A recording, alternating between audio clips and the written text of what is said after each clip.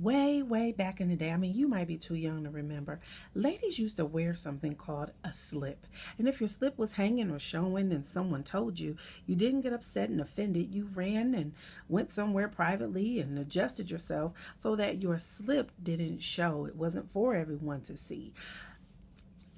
See, my problem is nowadays, are we getting offended when someone points out to us that our slip ups and our mess ups are showing?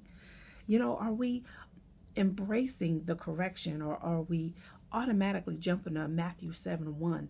Don't judge me lest you want to be judged.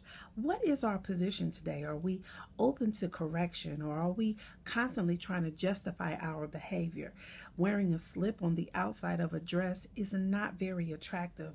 However, that seems to be the theme of the day. We don't care about our slip ups and our mess ups showing anymore. We just don't want anybody to say anything about them.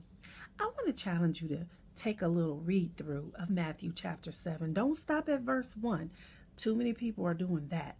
But scurry on down to verse 5, where it points out, first correct yourself and then you can correct your brother. My brothers and sisters in the Lord, the only way that we're going to grow is to allow this iron to sharpen iron. Sharpen one another. Hold one another accountable. Don't become offended if someone points out an area in your life that deserves correction. Be grateful, receive it in love, and grow from it.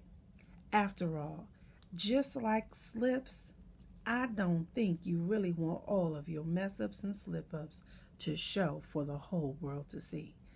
Matter of fact, I think God is looking for a church without a spot or a wrinkle. I think we need to get it together. How about you? I'm T.G. Thornton, and thank you for tuning in to the Tuesday Morning Encouragement. Have a blessed week in the Lord.